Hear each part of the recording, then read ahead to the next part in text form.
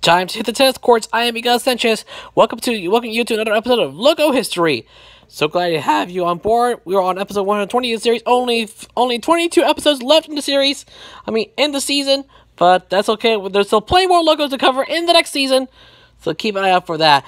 Season 2 of Logo History 2 is coming very soon, so don't miss it. But anyways, let's get back to the subject of this episode, and it is about Tennis Channel, number 120. So let's get right to it. Get your tennis rackets ready and tennis balls ready.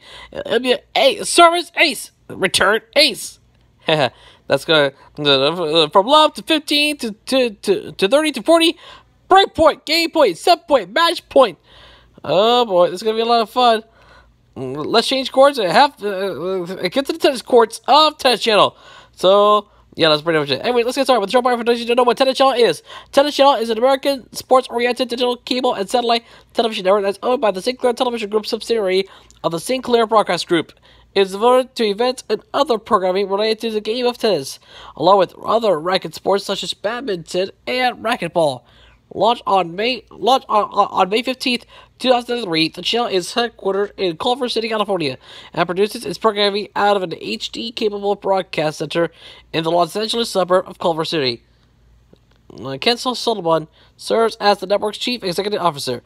Tennis Channel is available across the United States from most cable providers and on satellite providers DirecTV and Dish Network. As of January 2019, the channel had 61.2 million households as subscribers, or 68.4% of those with cable.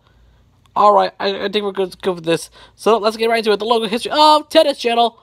2003-2004, this logo was short-lived, so we have the green rounded square inside this letter T and then negative space on the right. There's the word on the right of the square. There's the word tennis and black text under it. There's the word channel in green text, and that's all I gotta say.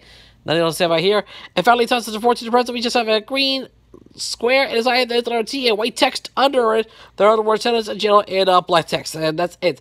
Nothing else to say about here. Alright, thank you so much for watching another episode of Logo History. Don't forget to like, comment, subscribe, and hit the notification bell so you don't miss a single video. Hope you enjoyed this Logo History of Tennis Channel. And we hope you guys enjoy it. Thank you so much for watching. I'm you guys touching yourself, and I'll see you next time for another new episode of Logo History. And speaking of Logo History, logo is the subject for the next episode.